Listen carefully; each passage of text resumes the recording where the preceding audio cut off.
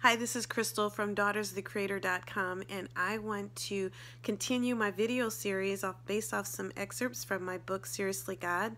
And in it, I'm looking in section 2, day 7, Bring the Joy, based on Proverbs chapter 10, verse 28. The hope of the righteous brings joy.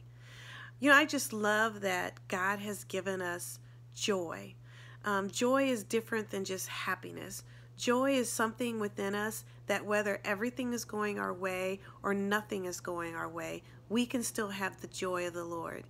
And many times, some of us, we go into our homes, we go into our jobs or schools or community, and we're surrounded by discontentedness.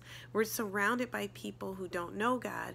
And so there can be that cloak of moodiness and anger and just unhappiness. And we have to decide every day we go to work or every day we go to school or every day we go in our home, you know what? I am not going to succumb to the spirit of this place. Instead, I'm going to bring the joy. And we can bring it with our attitude. We can bring it with good works. We can bring it with encouraging words. And we can just continue to encourage and edify people with the things we say and with things we do. But it first starts with us making up our mind before we go into a place. Lord, I want to bring the joy. I know for me, a habit I've begun to do is to start on Monday morning before I get out of my car at work. I turn my hands over and I tell the Lord, this week, God, this week I need you. I need your wisdom and your grace.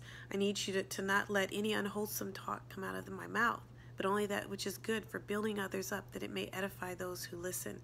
And I pray for your favor and discernment and grace to get this job done.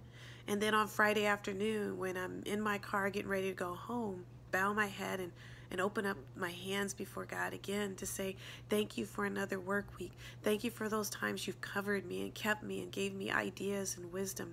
Thank you for the favor that you have poured out on me. I have found that God is faithful to help us bring the joy, and it doesn't matter what's going on at work.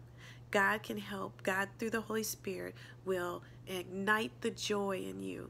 So this is Crystal from daughtersofthecreator.com, and I just want to encourage you today, bring the joy. Bye for now.